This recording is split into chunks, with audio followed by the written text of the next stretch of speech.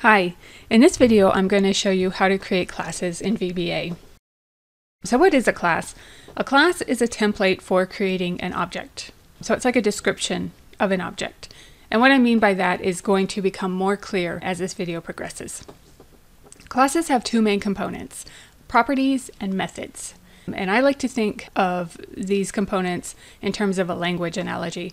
So properties are like adjectives. They describe things about the object that you are going to create from your class.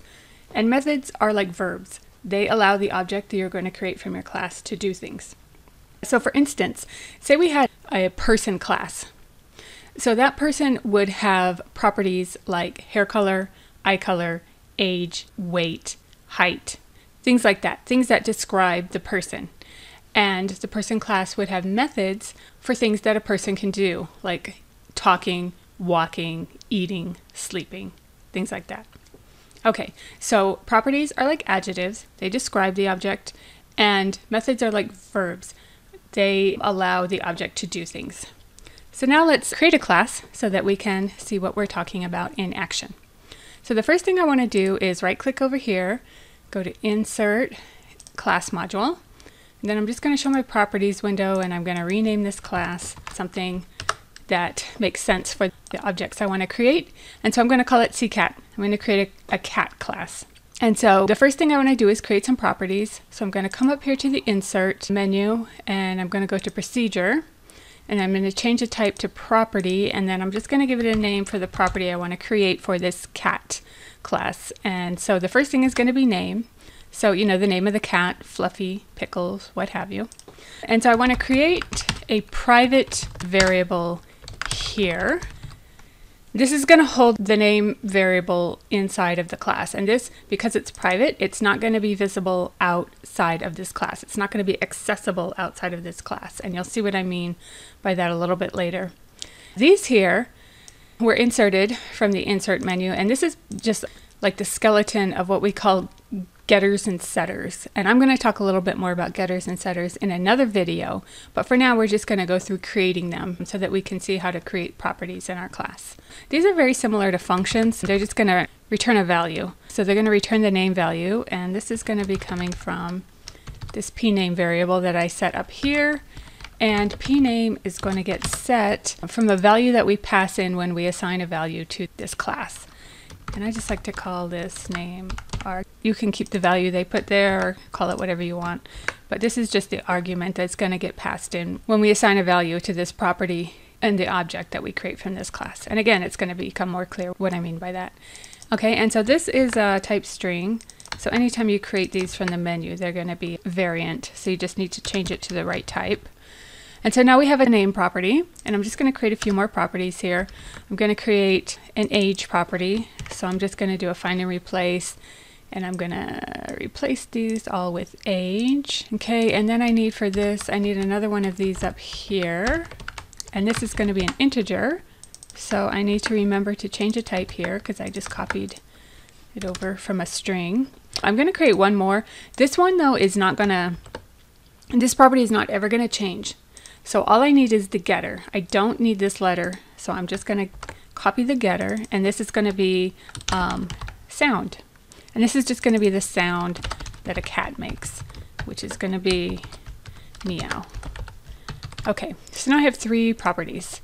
And because I'm also not using this letter, I'm not assigning the value, I don't need a variable up here either.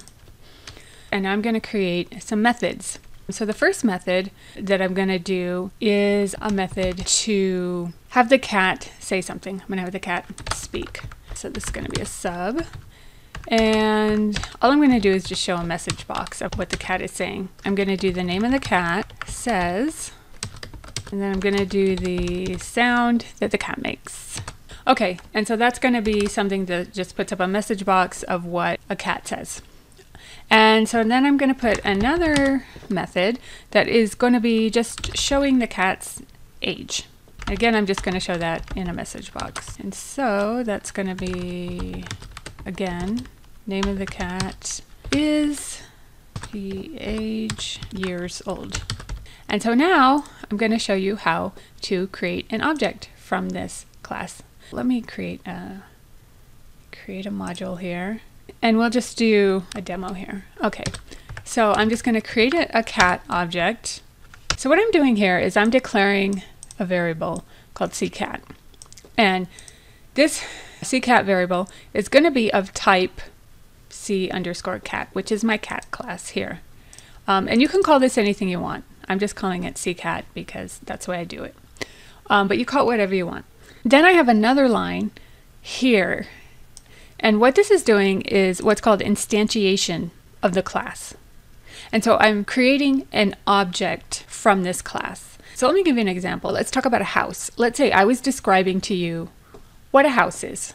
I told you, okay, a house is a building and it has certain properties. It has a certain number of rooms. It has a certain number of floors. It has a certain number of square footage.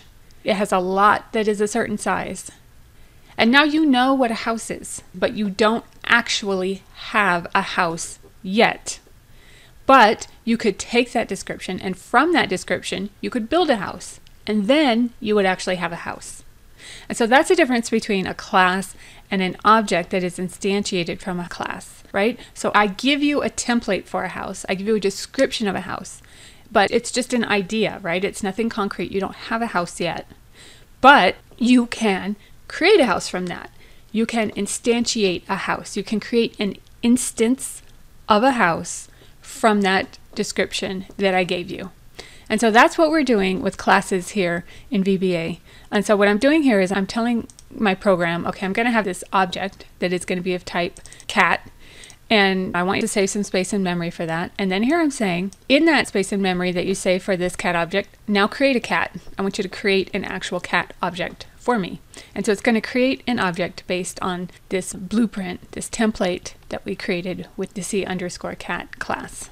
And so I've done it in 2 lines here, and sometimes you do want to do it this way, but there's also a shorthand way that you can do this all in 1 line, and that would be, I put the new keyword in the dim statement. And so that when I declare the variable, I'm also instantiating a new object from the class as well. And so now I have my cat object. So now I can access the properties and methods that I created for this object. And so you see here, I have all of my properties and my methods. So you see the properties have this kind of hand, just like the, the property sheet up here, the properties window, those are properties.